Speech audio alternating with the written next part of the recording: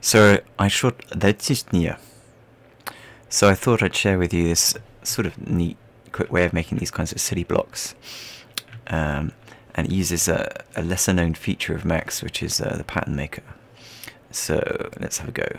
So if we drag out a plane, and you can see it's subdivided, and then I'm going to convert it into an editable poly. Let's do it like this. We can use the pattern maker in the modeling ribbon to well, make patterns. So let's have a look at this, the generate topology. So we have all these different options, and we can choose like mosaic, all this kind of stuff, and we can make quite a mess of our surface. And I want to use this one, mosaic. So you can see it's created some glitches, which I'm just going to maybe see if I can fix.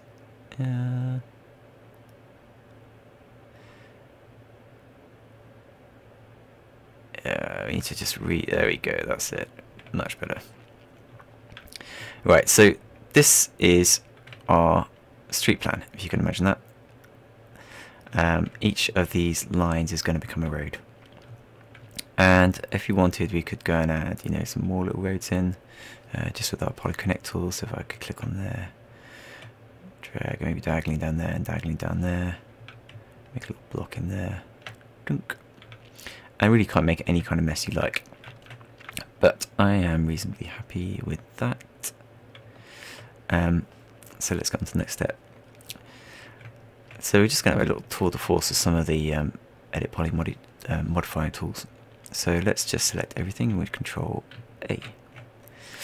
And then I'm going to use this inset turn. I'm going to use the flyout. So if I just click on that, use inset settings.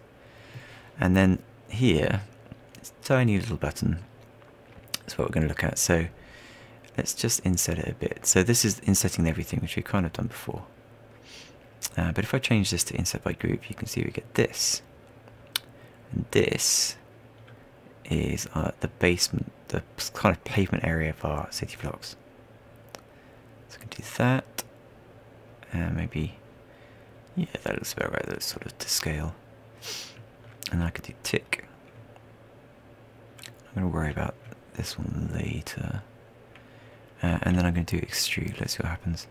So now this is going to be the base of our buildings. We'll just get a bit of pavement, maybe that much.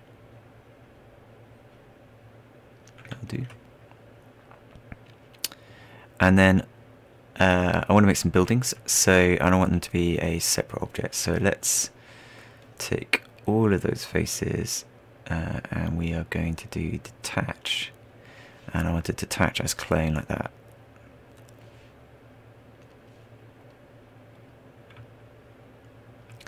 So now we have this stuff. So let's go into the edit modifier again, and now I want to select all of this stuff again, and I want to inset again, and this is going to be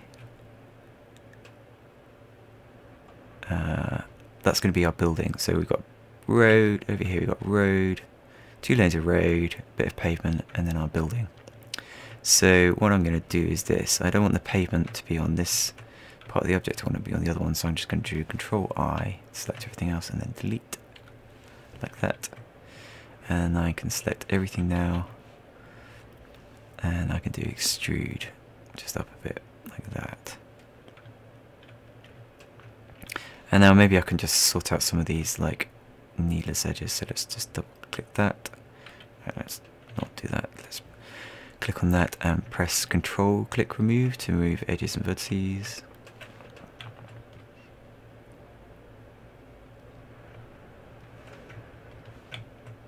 I'm sure there are other ways of quickly cleaning this up. I could probably use optimize or something, but it's not important right now. Let's just do that.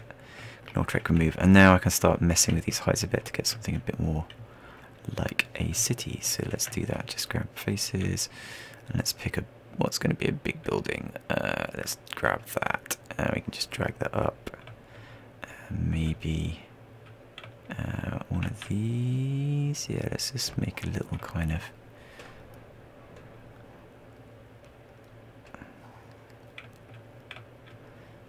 big sort of central area with some high buildings in it.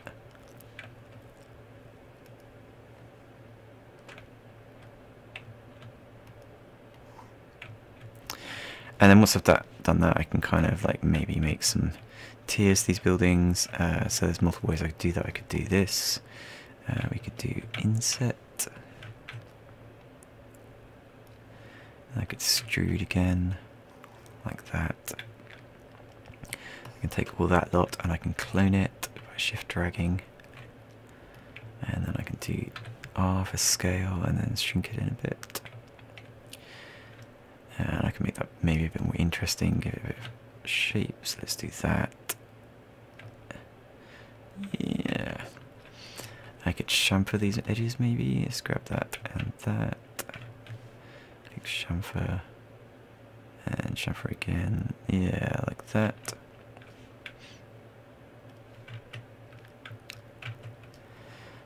Let's add some tops to some of that lot as well. And now I can just go on sort of refining everything. Yeah,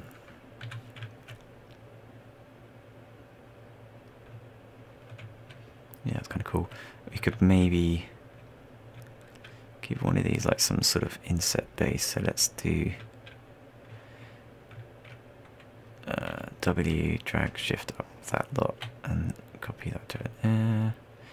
Now we just shrink that down a bit. Move that top face, delete.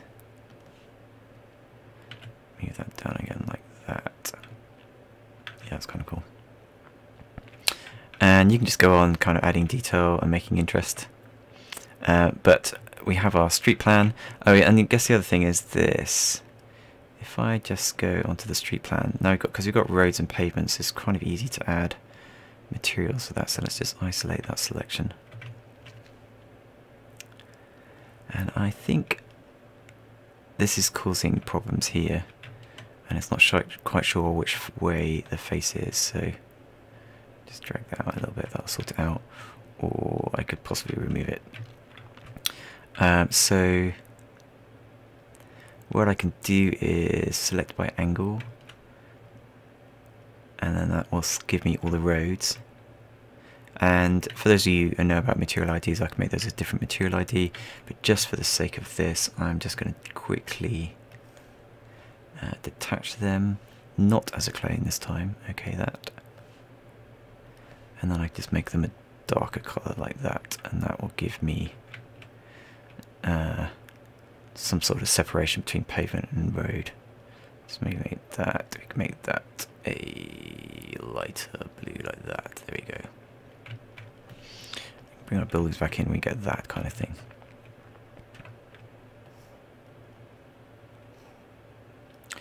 Yeah, a bit big, maybe I'll just shrink it down crudely like that.